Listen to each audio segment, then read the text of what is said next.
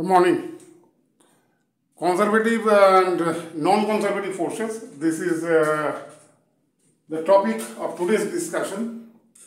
In the last class, which was posted just yesterday, there I have discussed gravitational potential energy, and during the discussion of this thing, that is gravitational potential energy, one term was used, that is conservative force. Okay. Now, in this lecture, I am going to discuss about conservative as well as non-conservative forces. Yes, there is a difference. All the forces cause acceleration. Okay, if there is some resultant force, it must cause some acceleration according to Newton's second law of motion. You know this thing. But there is a difference between these two types of forces. Okay. And after knowing this thing, what is conservative force, what is non-conservative force, we will reach to some important conclusion. Okay. And that thing will be discussed in the next video. So here we are talking about conservative as well as non-conservative forces. So to start with this topic, let us first consider three types of forces. First is spring force. Okay. Suppose there is a flat surface, this is the flat surface, and say there is one spring, this is spring, okay, somewhere tied here, and this is a block of mass m, okay, this is a block of mass m, and say this is the position 0, s equals 0, and say this is the position x is equal to plus d, and say this is the position where x is equal to minus d. Okay, so these are the three positions. Here x is equal to 0 means what? Means here the spring is in a relaxed condition. There is no external force being applied on the spring in this position. And here in this position, some external agent was there which compressed the spring up to this position. And at the end of the spring, you can see that there is a mass of m attached here. This is the mass, and here the spring is assumed to be weightless. That is compared to the weight of this block, the spring is weightless, negligibly small. Okay. So suppose after compression, by using external agent, after compression the block reaches here. Now if you remove the force by which the spring was compressed, what will happen? This block will start moving in this direction. Okay, in this direction. And say K is the spring constant. Okay, then what will be the kinetic energy? Or what is the work done? If you remove the force, okay, what will be the work done? You know that work done will be equal to plus half kd square. Okay, d means this distance, from here to here, this distance. When the block moves from this position to this position, means x is equal to plus d to x equal to 0. When the spring moves from this position to this position, or the block moves from this position to this position, this is the work done, and this will be equal to kinetic energy of the block. Okay, so here this work done is positive, because here spring itself is doing work. The direction of the force and the direction of the displacements are same. Both are from right to left. Okay. Now, when the spring moves from x is equal to 0 up to x is equal to minus d, there is also some work done, but this work done is negative. Because here, when the block passes the point x is equal to 0 towards left, in that case, the direction of the force reverses. That is from left to right.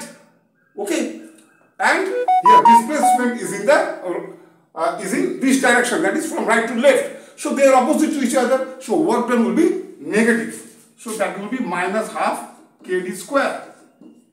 Again, the block will move from x is equal to minus d to x equal to 0, and here similarly the work done will be positive. Right? And again, when it reaches from x is equal to 0 up to x is equal to plus d, in that case the total work done will be minus half kd square. Now it completes a cycle from here to here, from here to here, from here to here, from here to here. Now this is a complete cycle, and for this complete cyclic motion means the starting point and the end points are same. Okay, so for this complete cycle, what is the total work done? You can see if you sum up all these 4 work done, you will get 0. Right? You will get 0. So total work done is 0. You can see for this case. So this was case number 1. This was case number 1. Now let us consider case number 2. Case number 2 is suppose from the ground, this is the ground, you are throwing an object in the vertically upward direction. So if you throw an object in the vertically upward direction, say mass of the object is m, and it reaches up to this height. Say this height is h. Okay. So you know that after reaching to this height, the object will have 0 velocity, and then the object will go in the downward direction. Ultimately it reaches to the ground. So what is the work done in this case? When it is going in the upward direction, when it reaches the height h, here h is the displacement. Okay, in that case the work done, what is the weight of the object? It is mg. Weight of the object is mg. Okay, here for this small height from this to this, g is taken to be constant. There is no change in g. Okay, because it is, we are considering the heights which are near the surface of the earth. Means this height h is very, very small as compared to the radius of the earth. Okay, so in that case, weight is mg, right? Means weight remains constant from this point to this point, weight remains constant. And what is the displacement? It is h. What is the direction of the displacement? It is upward. What is the direction of the weight? It is downward. Weight is acting in the downward direction. So this work done will be negative because they are opposite to each other. But when the object falls from this height up to the ground, when it reaches the ground, in that case the direction of displacement is this, downward, and the direction of the weight is also downward. So work done will be positive. So plus mgh. Right? So now it is a complete cycle. It reaches from this point to this point, and this point to this point. So total, this is a complete cycle, and for this complete cycle the total work done is again 0. Right? So this was case number 2. Now consider case number 3. Right? So for case number 3, we are taking frictional force. Okay, you know that frictional force F is equal to mu into N. F is the frictional force, mu is the coefficient of friction, and N is the normal reaction. Suppose there is one plate like this. Okay, there is one plate like this, and say at the center there is one rod, and at the end of the rod there is one mass. Let me see whether the lowermost portion is visible or not. Yeah, it is clearly visible. There is no problem at all. So here, this is a rod, and say the weight of the rod is so small as compared to the weight of this object, which is fixed at the end of this rod.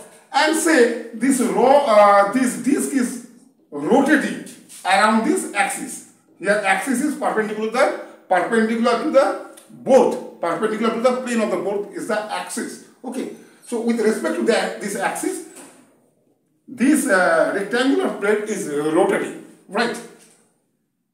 So when it is rotating, you know that due to the action of the centrifugal force, this object M will try to move in the outward direction, in the radially outward direction. It will try to move. Okay. So if F be the frictional force, and say the displacement, say initially the object was kept at the center, and just when this rectangular plate starts rotating, okay, in that case the object moves from center to this distance up to this point.